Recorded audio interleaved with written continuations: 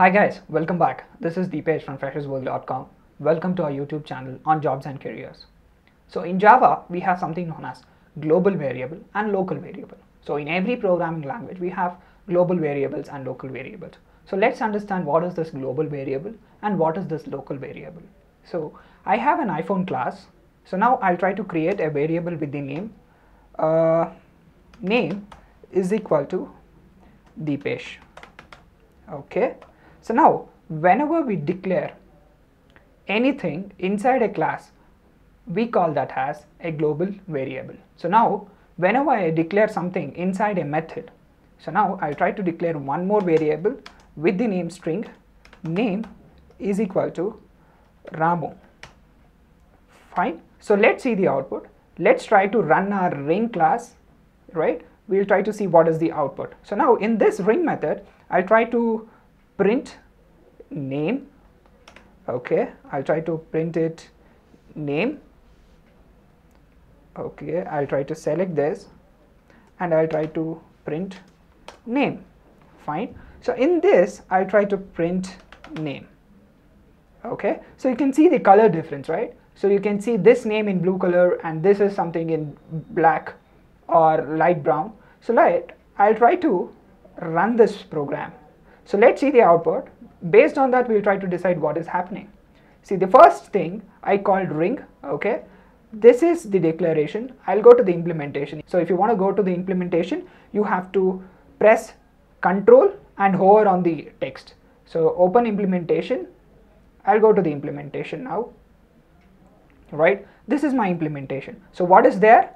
Ramu is there and Ramu is getting printed. So now globally what I have declared it as Deepesh, but what is getting printed in my output? What is getting printed? We'll see again. Okay, yeah, Ramu is getting printed, but what is there in name? Deepesh. Why is this happening? So whenever we try to create a variable inside a method, that variable will have the scope only inside that method. Now I have created a variable name is equal to Ramu. So now whenever I try to print, it tries to take the immediate variable that is there in the method. So now immediate is nothing but the name. It doesn't try to take it from the class. It tries to take it from that method. So now this we call it as local variable. So if you declare a variable inside a method, the variable will be having the scope only inside that method. Outside that method, you will not be able to access that name. So now whatever I have printed is the local variable. Now whatever I am printing in the second execution of my ring, so I am passing hi, hello, okay, that is fine, but still when I go here, I am not printing the song, I am printing the name. The name is nothing but it is trying to take from the global variable. So now when you declare it as a global variable, it can be accessed throughout the class. When you try to declare a variable locally inside a method, it can be accessed only inside that method. I mean to say it has the scope only inside the method that you try to declare. So make sure whether you want the variable to be accessed inside the class or it has to be accessed inside the method, just decide and try to declare it accordingly. So now here we have declared two variables with the same name, but here whenever I try to print this inside my method, I always try to take the immediate variable and it tries to print out. So if I try to print this name, it's nothing but Deepesh, what should I do? Right? We have a keyword, something known as this. So this refers to the current class object. So now this is a keyword which will always try to pick from the class. So now I'll try to use this, okay, this dot name. So you can see the color change. You can see the color change. It's now blue.